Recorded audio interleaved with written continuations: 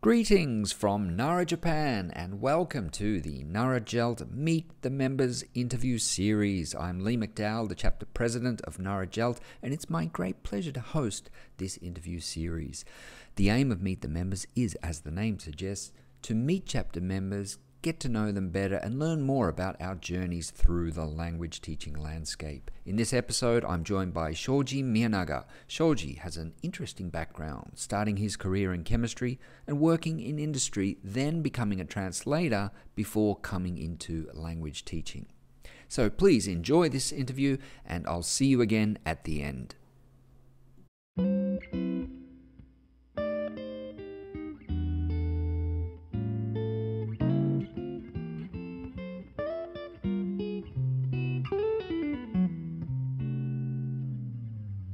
Okay, I am here with Nara chapter member Shoji Miyanaga. Shoji, thank you very much for giving us your time and agreeing to do this interview, and welcome to Nara JALT Meet the Members series. Yeah, thank you. Thank you very much. Let's start by talking a little bit about your background. Can you tell us a bit about your background and especially like how you came to be a language teacher? I was born in Osaka and also grew up in Osaka. Then when I entered university,立命館 University, I moved to Kyoto. Then I went to the graduate school of Osaka City University. Then at that time, I came back to Sakai. Then I entered Sharp Corporation, then moved to Tenri, and also to Kashiba in Nara Prefecture. And also I moved to Matsusaka in Mie Prefecture. That's why I belong to Nara JALT. Okay?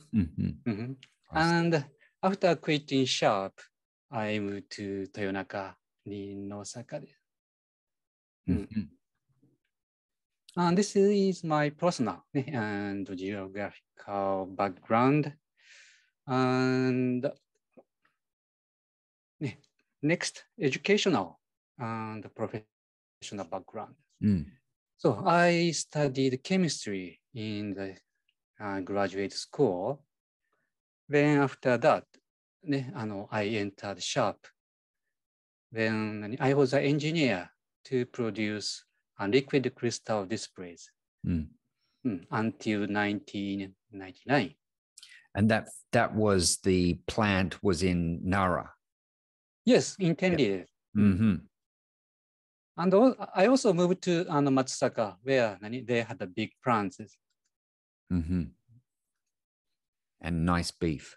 Yeah, I just ate once. Then I quit Sharp and I wanted to be a translator. So I went to 2 language schools where they had translation classes. That was maybe 2000 to 2002, where I also became a freelance translator in 2002 until 2012. At one of the language schools, I met 2 great teachers. These 2, Judy Noguchi and Atsuko Misaki. Then I learned of English for specific purposes there. Okay. After that, I had part-time job at graduate schools of Osaka University. One is the graduate school of science and life sciences. Then I moved to information science, where I made some teaching materials for e-learning. I was also involved with international studies, like study abroad, or also I helped invite teachers from abroad. Then I got a job at the Saimao Academy, where actually I met Judy Noguchi and Misaki Atsuko. So we three taught the translation class in turn. This was 2009 to 2017. I'm guessing that was technical translation, was it? Like research writing or in science and engineering, was it? The Specific? materials depend on what students I see. are interested in. Mm-hmm. So the texts were contributed by students. Mm-hmm. So some wanted to translate, for example, newspapers or essays. Okay, not specifically for science and technology. No. I just get that impression because of your background, and also Judy Noguchi is also grounded very chemistry. firmly in chemistry and ESP. Okay. Then, after starting teaching at Simon Academy, I thought I knew some teaching principles. Before that, I taught the translation class based on my experience. But in addition to that, I need some educational and professional principles. So I went to Temple University, Japan, then took the TESOL course, where I met you actually. Yes, I was in that program at the same time, yeah. Yeah. Then I got a part-time job at Ritsumeikan University, where I also officially hired by that university, then worked 2012 to 2014. At Ritsumeikan University, I met Yuji Suzuki, Professor Yuji Suzuki, then where I ran the project-based English programs. Now, these two, the project-based English program and ESP, are my principles of teaching English. Then I was hired by Kindai University in 2014 to nowadays. Also, I started a PhD program at TUJ in 2012, but I quit in 2020. I see. Any question? Yeah, well, that brings us up to the current time, and I'd like to ask you more about your current teaching situation at Kindai. Could you tell us a little bit about what you're teaching there and how you teach, for example? Okay. So after I entered Kindai,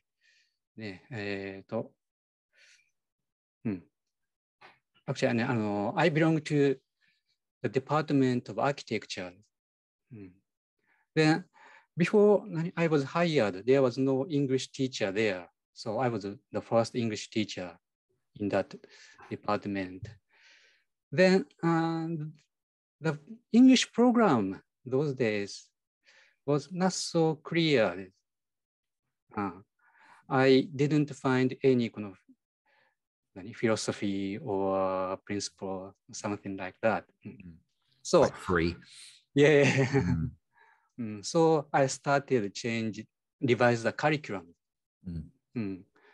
based on the project-based English program and ESP.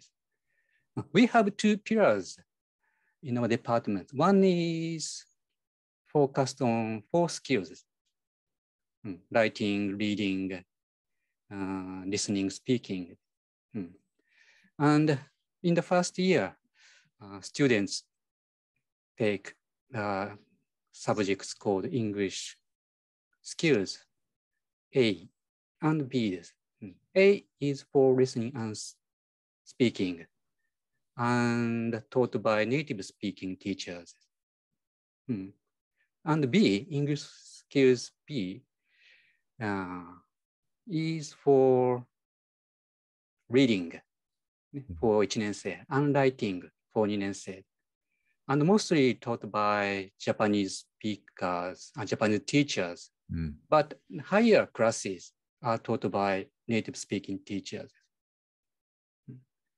The other pillar is project-based English.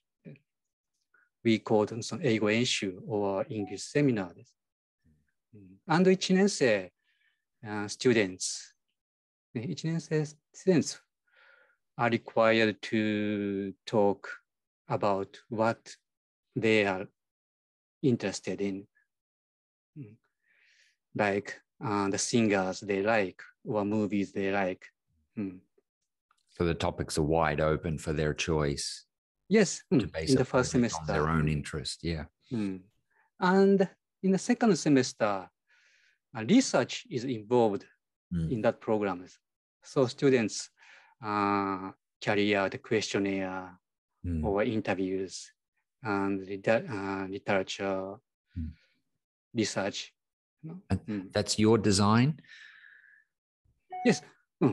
But mostly I introduced the program from Ritsumeikan University. The project-based English program. And in 2年生, more research is involved. In the spring term of 2年生, students make groups and studied what they like, what the interests they share. And from different viewpoints. Each group consists of 3 to 4 students. Then they will give a presentation in form of panel discussion and also debate. In English? Yes. Quite a high bar, I guess. It's quite a challenge for many students. Yeah. So, of course, they cannot talk like a native speakers in the debate or panel discussion. But I think it's very important to learn how to give their opinions or ideas in the form of panel discussion and debate. So most students write their scripts. Sometimes they read. It's not ideal, but I think it's necessary to start. And can they get some discussion going? For example, if it's a panel, can they have some discussion? Hopefully. Yeah. Yeah, but that is a challenge. Yes. Yeah. And in the fourth term of 2年生, they are going back into private or personal researches, individual researches, where they learned of writing and term paper, like a mini research paper. Okay. Starting with introduction, main body, and conclusions. So you spend a bit of time teaching research writing then? If they have to write those papers in English, I guess they need to sort of understand what an introduction looks like, what a method looks like, what a discussion looks like.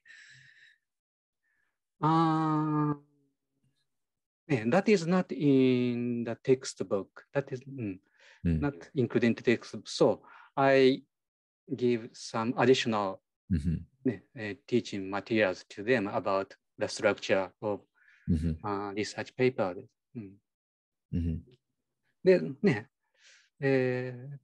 Then for third year students, we have elective course of project-based English programs. But sadly, few students take that course. in the spring term of 3年生, so students will Looking for jobs. yeah, but the topics Mm. will be topics are on their personal research Okay. Research topics, because in the fourth semester of 3年生 they belong to each laboratories. Mm. I see. Where they start actually their 何ですかgraduation thesis. And these are architect students, right? Studying architecture. Yes. So their research would be in something architecture based. Yes.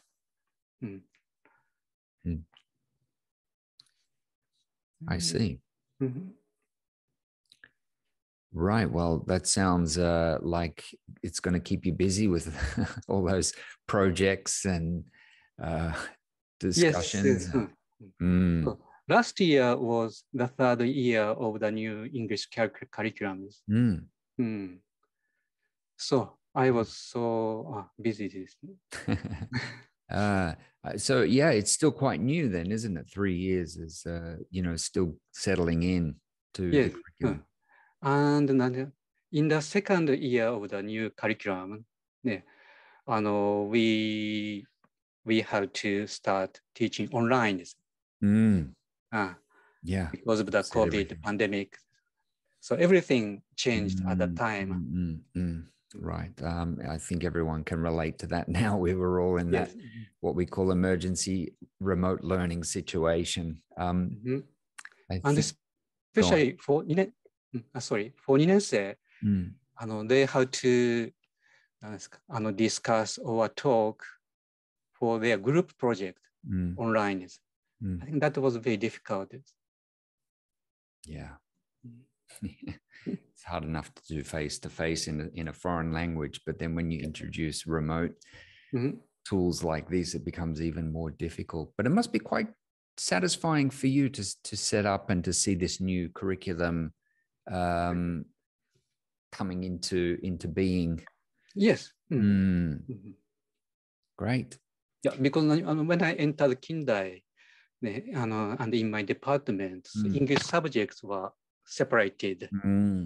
Like we had a writing class, but there was no integration. Yeah. So no integration. Yeah, it's really important, isn't it, to be able to bring things together. I mean, yeah, so many universities I think are like that. There's a subject here, a subject here, a subject here. But it's probably more rare that actually those subjects actually mesh together in a coherent way. Interesting. Well, thank you for that insight into your current teaching situation. And if I can just ask you to finish up about JALT, because of course we're both members of JALT and specifically the Nara chapter. And I'm wondering about what's been your involvement with JALT in the past? Actually, I'm very sorry that I just attended the meetings of Nara chapters.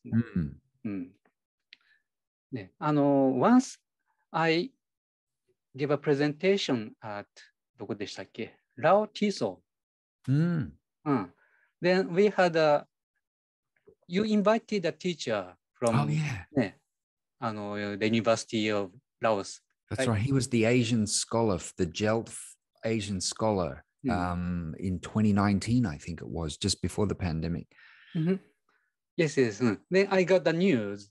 Then I attended that the meeting where he came, where he talked. That was my first appearance in Was it? JALT. I see. And we've seen you several times after that, I think, at our local chapter meetings. It's always good to see you there. Then I have never attended general conferences. Do you mean the international conference? The JALT International Conference? So every year, annual conference. JALT holds a conference every year, usually in November, and the long weekend in November. And that's really the central event for JALT National, and it is actually an international event in that we get people from all over the world, plenary speakers coming from everywhere, and used to be about 2,000 people. Really? Yes, quite a large scale event. And so many presentations, like at one time, one presentation slot, there's about, I don't know, I guess maybe 20 different presentations happening at once. And 20. Yeah. So much. And I think that's what JALT is really all about, is that people getting involved and presenting, sharing their own work. Because I think generally speaking, JALT members really like to share what they are doing. And so there's just no end to the number of presentations that you can see at those national or international conferences every year. Of course, the last couple of years it's been online. Okay. But in the past, it's always a great opportunity to get to know people for networking, not just seeing presentations, but also getting to know a lot of people. So, yeah, if you have a chance, you would probably be quite surprised to attend a JALT International Conference, because it's really a big event over 3 or 4 days, and so much happening. It's always a lot of fun. You said it takes place in November. Right. Yeah. I think that's difficult for me to go. Yeah, I know, and I also know that it's often held in Shizuoka Prefecture, Shizuoka City. Yes, Shizuoka is a popular venue because it's kind of in between. I think it's in between Kansai and Kanto, so it's quite accessible. It's like the center of Japan, right? I guess so. Yeah. So Shizuoka and Nagoya, we often have events. We often have the international conferences there.